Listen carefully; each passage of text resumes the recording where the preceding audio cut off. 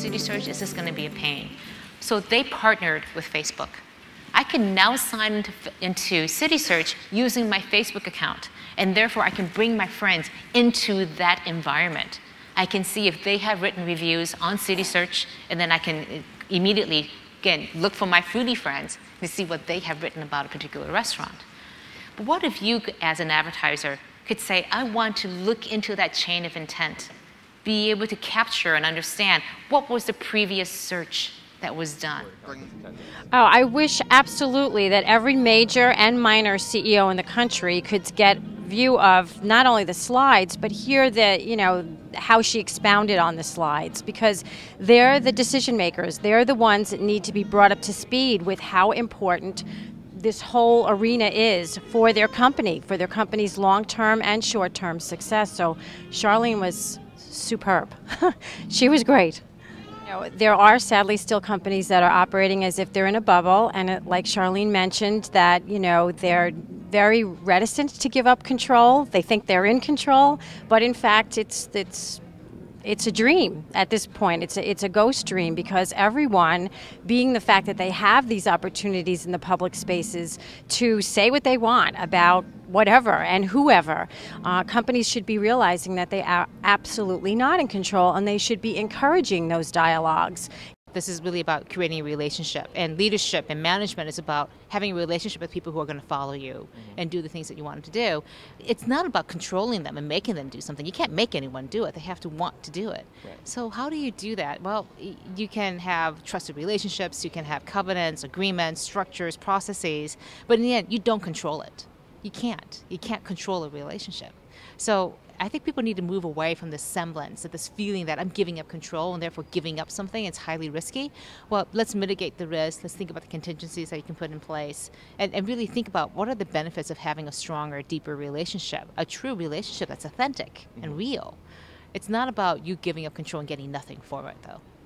So, for example, I work with a client that has a network of 80,000 members, and prior to using social media, there really wasn't an effective outlet for them. So now we've created a Facebook fan page, Twitter, a YouTube channel, and we encourage the conversations to happen online. We encourage the interaction. We give them things to talk about, but at the same time, we're listening to what they're saying and we're responding to what they're saying, and it's really laying the foundation of watching what's happening within our network and then with potential people that want to be part of the network. So it just opens up an engagement that was never possible before. The pyramid has 5 sections to it. The bottom one is people who are watching and engaging with you that way. So they're listening to your podcast or reading your blogs. They're going onto Facebook and reading things there, maybe following you on Twitter. But they're not actively doing anything. They're just using it for themselves. One level above that are people who are sharing. They're taking that content and sending it to somebody who they think would be helped by it. So it could be as simple as copying and pasting that URL into an email, but more frequently it's taking something, forwarding it to somebody on Facebook. It could be at the end of a YouTube video saying, share this with somebody, using those tools, or finding an article and saying, hey, I'm going to send this to somebody, or tweet it, or dig it. So one level above that are commenters. People who are writing short comments, a rating or review of a product or service that you may be offering. They may be writing a comment on your post on a blog, or even participating in discussion groups. One level above that are producers, people who create content for a very specific audience. So I have a blog, and I write to people who are interested in emerging technologies and business. They're not going to be interested in coming to see me talk about my family vacation. So it's a very specific audience. Yeah. And then at the top are the smallest part of the triangle, the apex of it, are the curators. People who are moderating your forums, maybe editing your wikis. These could be your employees, but they could also be your most passionate fans, the people who are really deeply engaged with you, so they do all that extra work. Now, to your point, most companies say, wow, I really want those people who are highly engaged at the very top of the pyramid, because those are the influencers. They're the ones who are, really small numbers, but highly lucrative and very valuable to me.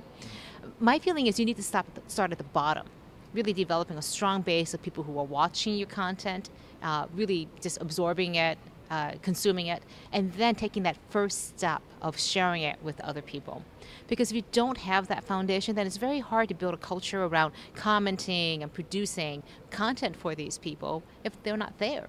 Right. So I think most brands try to go for the very top without building that firm foundation. And you've got to start at the bottom. have a really strong base of content that you're producing for people that's very socially oriented, and then making it really easy for people to share that content with each other. It could be a white paper on your site.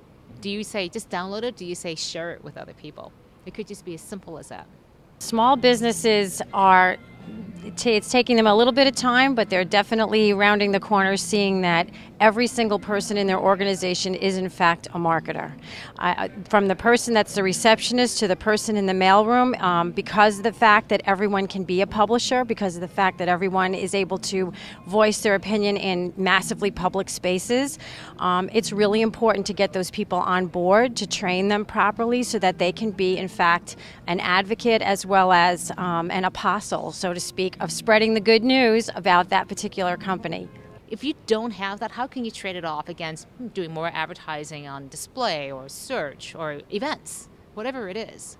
And it seemed to me that like giving up control and having a better metric space weren't mutually exclusive in the worldview that you were pushing out there. That by virtue of having like more toolbars, by virtue of allowing more people to blog, you could in fact own more of the ecosystem, such that you would be able to get stronger data on what people were doing surrounding your product, right? Right, and again, thinking about it this way, if you don't go out there and engage, how can you measure it? Right. And you can't do anything to affect it. So by not giving up control, by not engaging, you are not in control. You're not active in it. So control historically hasn't been about making people do things. Control is, when I ask something to get done, did it happen? Mm-hmm. So that's where the data part becomes very important. If you go out there and you expect that certain things are going to happen, if you do certain activities, I push this, something's going to come out of it. If I tweet something, people will go to that site. Did it work? Right. And was that more effective than search? You made a point earlier that this is expensive, and it should be expensive. It doesn't have to be. Mm-hmm. It really doesn't. I mean, to set up a Twitter account costs nothing. Yeah. I mean, how much time does it take somebody to actually manage a Twitter account? Hopefully not their entire day. Okay. It shouldn't be. It should be just part of the things that they're doing for their job.